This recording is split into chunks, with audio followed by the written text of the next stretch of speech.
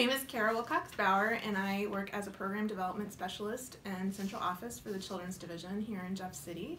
And I've worked for the agency for 20 years now. I am the lead on the initiative for streamlining and strengthening the investigation process.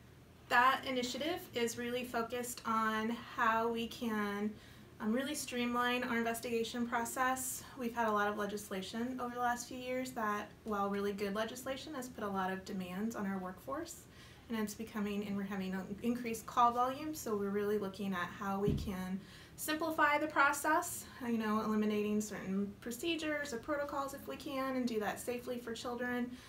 Also looking at, where are we targeting our resources to make sure that we are working with families who really need our intervention. I think that my initiative is important to the department because we have a responsibility to protect Missouri's children and make sure that we are helping families be healthy. So some of the projects that my initiative has been working on are how we can make it easier just to enter a hotline. One of the other projects is working on revising our hotline protocols. We've done a lot of work around revising the CAN conditions, so those conditions that have to be met in order to accept a child abuse and neglect report. We've also worked on trying to decrease our supervisory to staffing ratio in investigations and trying to get it from like a 1 to 8 to a 1 to 5 so that supervisors can have more time to spend really developing the skills of their investigative staff. I think that one of the things that I've been really excited about the work we've done so far is the partnership that we've had with the hotline and really looking at our hotline protocols and working at what works well for both the field staff and the hotline staff that are having to field all those calls. We've done a lot of work with one of the other initiatives to get our CAN overdues down, and so how can we stay down and keep it at a manageable level?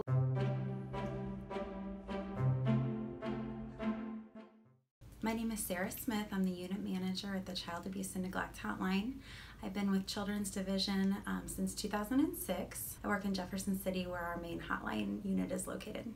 The initiative that I'm leading for the division is to answer all hotline calls that are made to the Missouri Child Abuse and Neglect Hotline the first time that a reporter is calling in to report suspected abuse or neglect.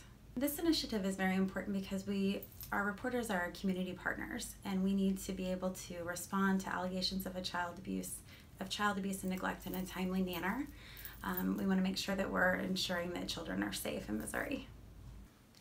The team that I'm working with for the Placemat initiative include our training staff here at the hotline and our supervisors. They're doing some promotion of our online reporting system to mandated reporters for non-emergency hotlines to try and open up our phone lines for emergency calls and permissive callers to get through. We've also had a lot of support from upper management at Central Office for Children's Division and our IT department.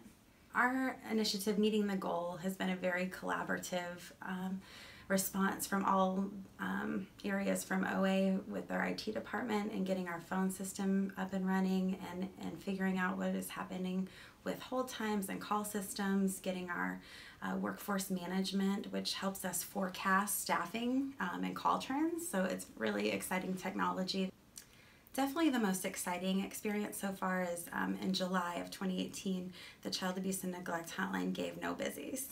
And so that we looked back at statistics going back all the way to 2004, and we haven't had a month with no busy signals where people could not get through to the hotline since before 2004.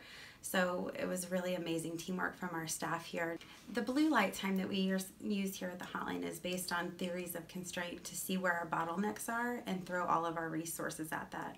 And so it would be great if reporters called in evenly throughout the day, but we do have a peak call time between 3 and 5 p.m.